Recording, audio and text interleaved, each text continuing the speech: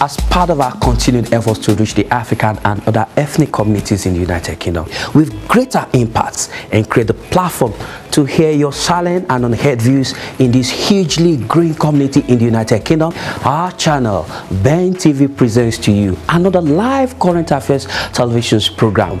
Our focus on the program is to review and discuss issues around the diaspora community in the UK. The program offers you that unrestricted voice on issues affecting you in the UK. Join us live every Monday at 10 a.m. to 12 noon. Another business segment of Dialogue in Diaspora, 2 to 3 p.m. every Monday. But guess what? You know you can be part of the program. Just send us an email at bentelevisionuk@gmail.com. Dialogue in Diaspora, your voice, your opinion on our TV.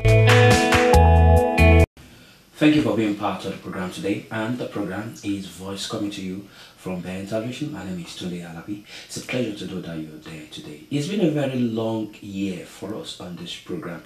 We're taking a look at different immigration laws. Not only immigration, we've looked at different laws. We've looked at property law, we've looked at immigration law, we've looked at marriage law, we've looked at investment law, and even just recently, the Obaseki Solicitors based here in the United Kingdom, in partnership with African Partnership in the UK, as part of their celebration for the 10th year existence in practicing in this country. They had a very well attended program at the London Stock Exchange, where the firm was looking at laws surrounding investment and of course doing business in Africa. So it's been a very wonderful year 2015 with Obaseki Soliciors here, and it's been a pleasure that we've been able to forge this very wonderful partnership to bring education and information to you, our viewers at home. And we do believe that you've had a great deal of knowledge, a great deal of information passed to you from this beautiful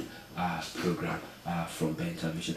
Once again, my name is Tunde Alabi. As we come down, we'll be taking a look at different changes in immigration laws and in 2015, and what we will be looking at, what we'll be expecting in 2016. Of course, we do understand that in this country, law changes well the way they can, and this government has been very desperate and serious about reducing migration from its thousands to just its hundreds of thousands to just its tens of thousands. And so a whole lot of changes have actually happened in that immigration law. Let's quickly take a review of what has happened in 2015 as we look into 2016. Sit back and enjoy the program. Joining me on the show today is our regular guest, Jennifer Obaseki. Jennifer Obaseki is a senior partner at Obaseki Solicitors based here in the United Kingdom. Jennifer, thank you for being part of the program today.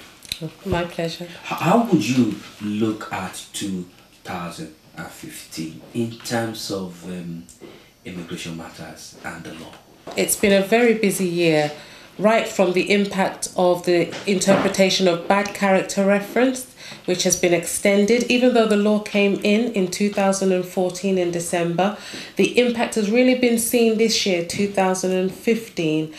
Even though they interpreted the, they extended the requirement for the B1 English, people were not prepared for the interpretation of bad character to include periods that have been spent undocumented and working, or periods being spent undocumented and supporting yourself where the Secretary of State feels that you've not shown a sufficient level of independence and acting in accordance with the immigration rules. That being in breach of the rules alone has been now falls into the definition of bad character. So where people have been granted their indefinite leave to remain, seen to be of good character, but going on to apply for naturalization after paying that large sum of money, being defined as being of bad character because of the period they may have spent undocumented. That's been seen as a bit harsh. But the good thing with regards to naturalization, we've seen that a lot of people who have been granted indefinite leave to remain, their children, so far as they're here in the United Kingdom and resident with them, are now able to apply for naturalization without having spent the 10 years in the UK. So under the discretionary rules, it's always been the case that children, after spending 10 years in the UK, or even if they've been brought in, not necessarily born in the UK, after spending 10 years can apply for naturalization. However, now if a parent has indefinite leave to remain, any of their children can apply to be recognised as having the right to naturalise as a British citizen, because it's accepted that those children will not be leaving the UK because their parents have been settled. Also, it's accepted that those children shouldn't be forced to continue to apply to regularise themselves or apply for an extension on their leave to remain time and time over, because they are going to be here permanently in line with their parents. There have been other changes, as we recognise again. With the EEA dependents, it's important to acknowledge that the interpretation now, when you're going for your settlement, is going to be done in a strict accordance with EEA regulations. So your EEA sponsor will be looked upon to see whether they are exercising treaty rights. It will be looked upon to show that you're still in a relationship.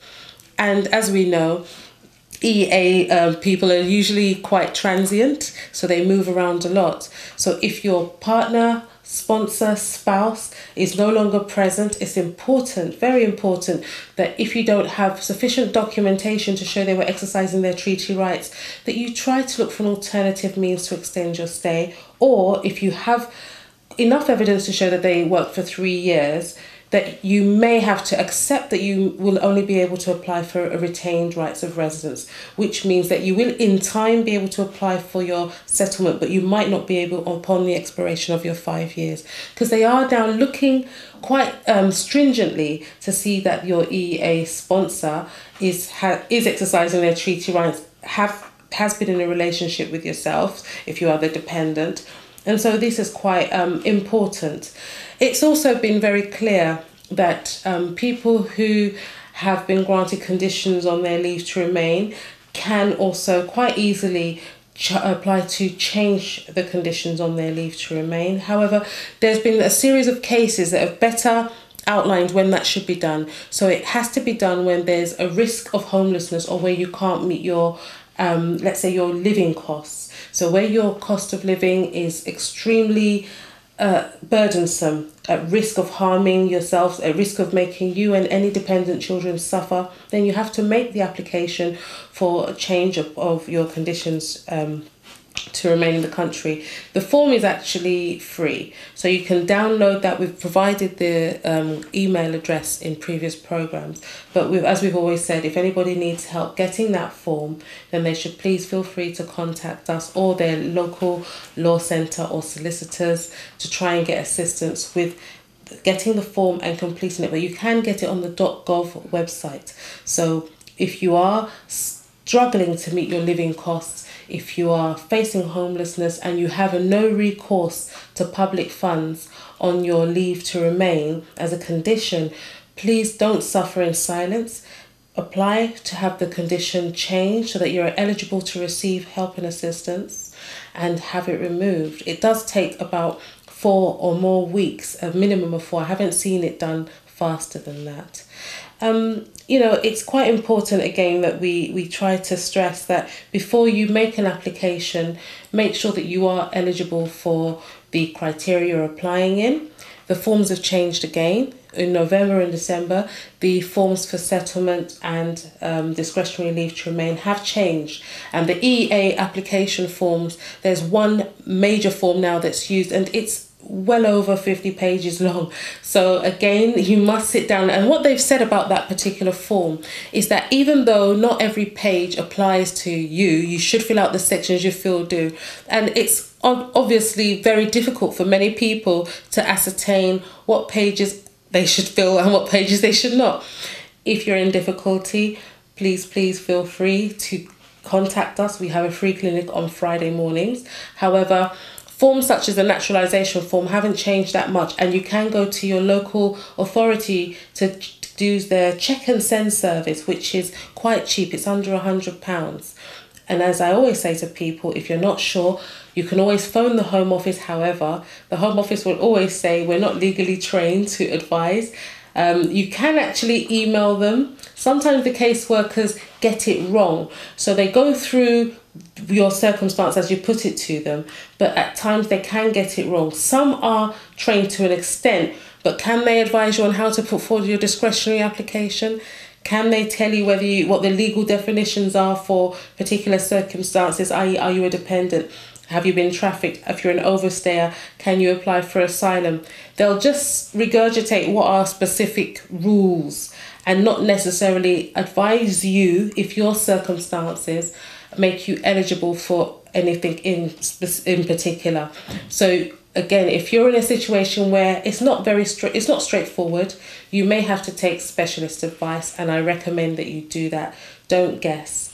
Again, with the rules on things like trafficking and claiming asylum, it's not so easy now just to write off and fill out an FLRO form, which was very common. Many people used to do that as a sort of catch-all situation. Just fill out an FLRO. The forms now are very specific. The FLRFP has been used to try and extend stay for children who are have spent 7 years in the United Kingdom.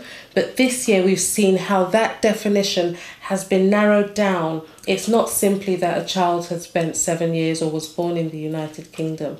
It's a case of, can that child reintegrate if returned to their home country? And again, we've seen the judges interpret this very, very narrowly. So even if a child has spent 7 years, you must show barriers, difficulty as to that child reintegrating if they're returned to their home country with their family members or on their own. It's expected that children who are here that have overstayed are going to be returned with their parents.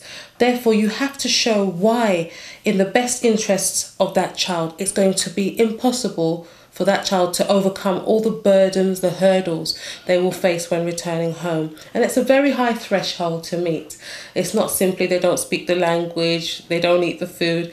It's a case of showing why they are going to have serious disruption or suffer serious harm or barriers to their development should they go back. So it mainly applies to children who are suffering with ill health, have specific diagnosis, or have educational challenges such as autism or untreatable or conditions that will be very difficult to treat should they return home. And again, this must all be backed up with evidence. It's not just a case of saying it, you know. Even if the lawyer puts it forward in the most beautiful submission, the judges are looking for evidence. So you need educational psychologist reports, social worker reports, country reports to back up the position that the child will suffer serious harm or have certain barriers to reintegration should they be returned.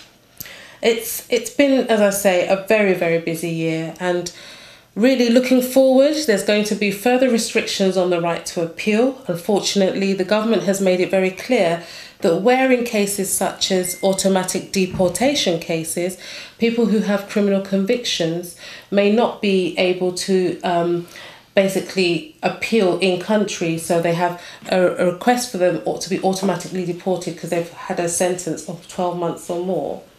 Then it means they face automatic deportation.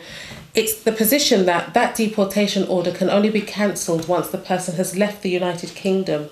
So in all instances now, you can only challenge that initial removal from the United Kingdom if it's going to breach your human rights or if there has been an error in the law. And this same principle is going to transpire to all immigration appeals. As it is already, some people have an in-country right of appeal and others have an out-of-country right of appeal. And the determining factor is A, whether you have previously had an appeal, exhausted all your appeal rights, and there are no barriers to removal. Therefore, you may not have any right of appeal at all. B, if you have made an immigration decision, you've not overstayed, and the type of application you've made carries a right of appeal, it is going to, let me say, 8 times out of 10 now, be only exercisable from outside the UK. So you must be very, very clear on whether the application you are making actually carries a right of appeal. From April next year, the regime is going to become very, very stringent, very harsh, and people need to be prepared for that. And if you feel that you cannot exercise your right of appeal from outside the UK, or if it's been determined that you've exhausted your right of appeal, then you have to immediately consider whether you're going to ask for a review of that decision to the upper tribunal. And if you are, you have to be wary of the costs implications. It is quite expensive, and at the upper tribunal now, they're doing what's called a naming and shaming. They've started that over the last 2 years, where a lawyer puts in frivolous grounds, or where a lawyer puts in things that are not very strong, and they are basically naming the lawyers and saying, well, this is not very good, this was quite rubbish. There's even been judgments where judges have sort of outlined that, this advice is poor, this was doomed to fail. We're not sure why the lawyers have bothered really to come this far. And unfortunately, in situations like that, there are orders that the actual applicant pay the legal costs, and these can go into thousands of pounds, and they're actually even enforcing at times against people who are legally aided. So you really must take very detailed advice on whether your case is meritorious or not. Apart from the fact that you may have to apply to the upper tribunal for a review of the decision that doesn't give you a right of appeal, or a review of a decision that means that you have to appeal out of country, you may have to apply for an injunction to stop you from being removed from the United Kingdom. And again, the upper tribunal looks at these injunctions, and they are very harsh in their determination of them. Should they feel that there is not going to be a breach of your human rights, even if you're caring for people, at times they make these decisions. So they may call social services to come and look after children, or another parent to come and look after children. Even if you have a child that is British, you can be removed. There have been orders made for the removal of people who've even been, spent over 30 years here. Most recently, there have been people who've been released after prison sentences. I think even one was quite a popular case of a Ghanaian banker. He'd spent all his life here. He was in his 30s. He'd been here prior to the age of 6, but yet he was removed. And that is after a number of appeals. So the judges have been thrashing out. It's been a very interesting year for lawyers. On what ground? Number one, the conviction. They're seen to have their presence in the UK not to be conducive for the public. Because they're not British. This is the thing. If they've had their indefinite leave to remain, and on that basis they've been determined as basically not being British, and then because of the conviction it's been determined that their presence has not been conducive to the public good. And it's a difficult argument to win if the conviction has been more than, let's say, 3 years. I normally look at 3 years, but the case law is very definitive. Most recently, we were successful at the Court of Appeal in keeping somebody in the UK who had a conviction and family here. But it just shows, even if your children are British, even if you have been here in the UK, even if all of your family is British, if you have the conviction, the government will still pursue you relentlessly and ask that you leave, because they are under pressure to narrow down the interpretation of the Human Rights Act and the right to private and family life. But as I say, we've been very successful at the Court of Appeal on decisions like this, and the authorities are there for anybody to look at. It's a situation where the UK government is trying to say that if you have a conviction or you engage in criminal activity, then that very behaviour shows that you are not actually including yourself in basically British society, British standards, and therefore you are not actually engaging in society here. And apart from that, the actual nature of the criminality means that your presence is not conducive to the public good. So they're trying to diminish the fact that you are engaging or exercising your treaty rights, and trying to say that it's being severed if you are committing a actual criminal offence. So it's quite important that you take advice if you have convictions, even if you have children here and you've spent more than 20 years, even 30 years, and your sentence is more than 12 months. Take advice. We've had examples of cases where people have up to 10 children, 6 children being removed, and those children being British, because it's all about showing that relationship. The evidence is what is most important. Again, so we've spoken about the bad character, 7-year rules. Even if your relationship is broken down with an EA national, or even if your relationship is broken down with a British national, it's all about still showing if you have grounds to stay in the UK, what the extent of your private and family life is, your change of circumstance, even if it's there, The cases that have come up this year have been amazing on this, and it's just showing a complete narrowing down of the rules, making it much more difficult for people to say, oh, it's part of my private life, it's part of my right to private and family life, rather, under Article 8. The Article 3, as I've said, that's the right to be free from degrading treatment. The Home Office is pushing people to claim asylum quite instantly. So if you have overstayed, if you were brought into the country illegally, if you were brought into the country under duress or under the will of somebody else, and you were coerced or been put under pressure to work, it means you have to try and make sure you collate that evidence and recall your history and try to make an application under trafficking. And we've mentioned that before, it's a 2-stage application. So first of all, you report yourself to the Home Office and you're acknowledged as a trafficker. Normally that is done through a third party. So there are organisations that are outlined to do that. So Barnardo's and the Red Cross. So you have to actually try to get them to acknowledge you or refer you in. Even if you're not referred in by one of those agencies, you can be referred in by a lawyer, a crisis centre, a church. Once the application is made, then if you are acknowledged or accepted to be somebody who is trafficked, then there's a secondary level of assessment that takes place. But during that whole process, you are supported. So even if it was some time ago that this happened and you have children, then what happens then is that you will be offered support.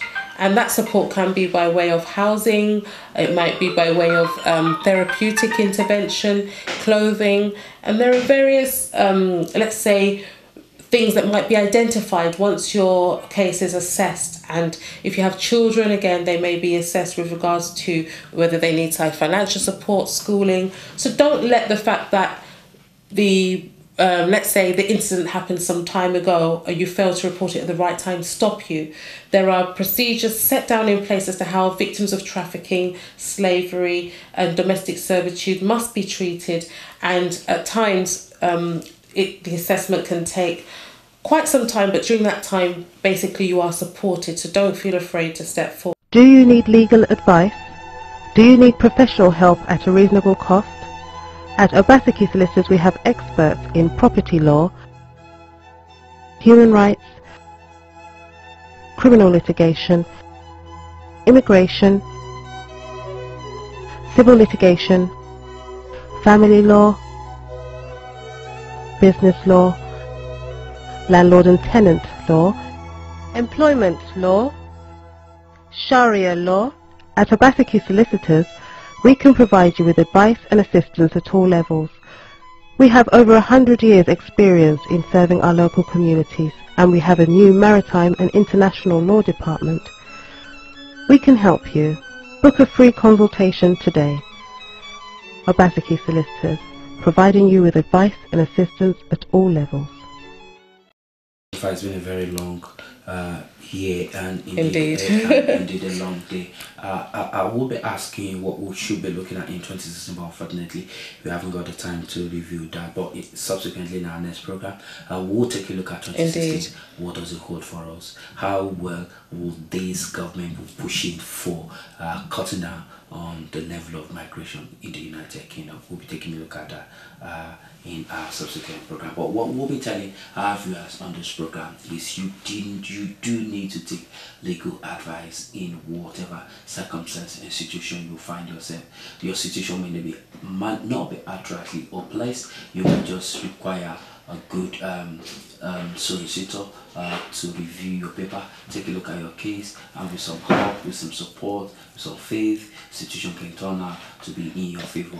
And however, having reviewed every situation and having gone through all the basic appeal procedures, and if things have actually gone not too good for you, you probably might be looking at assisted voluntary return in your case rather than being forcefully removed.